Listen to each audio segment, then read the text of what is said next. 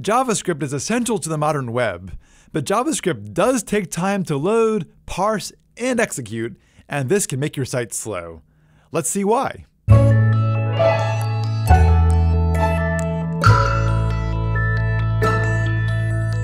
When the browser sees this script tag, it asks your server for a script named magic.js. Your server sends magic.js to the browser. The browser then needs to analyze the code. That's called parsing. Once the code has been parsed, the browser runs it. That's called executing. All of this loading, parsing, and executing takes time. And if your scripts are large, or if you use a lot of them, that time adds up fast.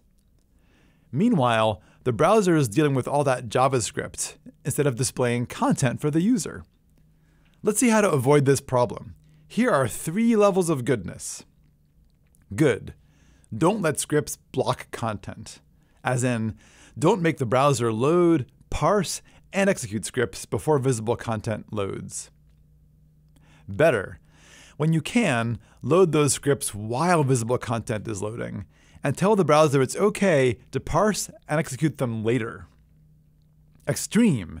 When you can, make it so most scripts don't even start to load until visible content is complete. First, the first level of goodness. Don't let scripts block content.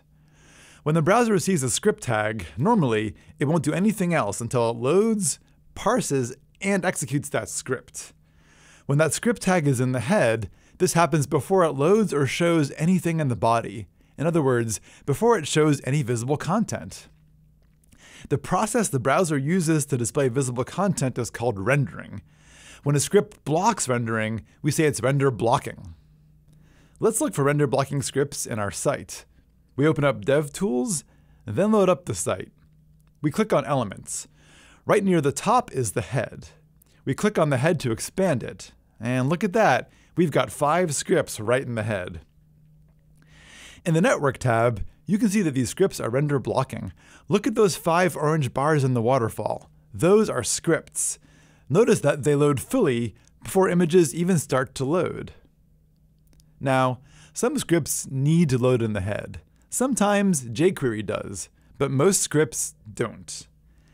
Index.js is really small, and it looks to me like it should execute early. So let's copy its JavaScript right into the HTML. That saves a request. Let's leave jQuery where it is too, though it should be minified. But do we really need to load that chat JavaScript before visible content? Or this tracking script? I don't think so. So next, we'll take these other large scripts out of the head and put them in the body. Where should they go? Well, why not put them at the bottom? Wouldn't they load last? The bottom is good, but unfortunately, even if you put scripts at the bottom, browsers will tend to load them early anyway. So let's go to our second level of goodness, using the async and defer attributes. Async tells the browser that the script can be executed asynchronously. This means, while the script is being fetched, keep on looking at the rest of the HTML. Once the script loads, stop everything and execute it. The defer attribute does even more.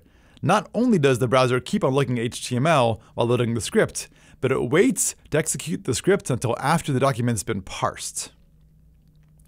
I've just added defer to every script on our site. This helps.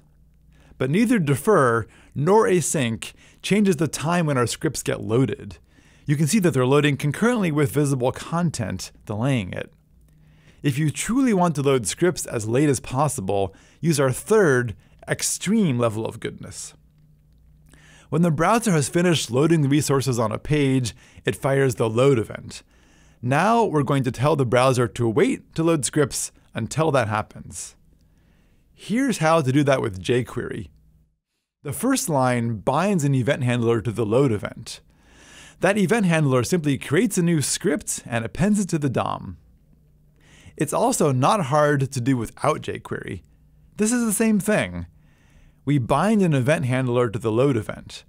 That event handler creates a new script and appends that to the DOM.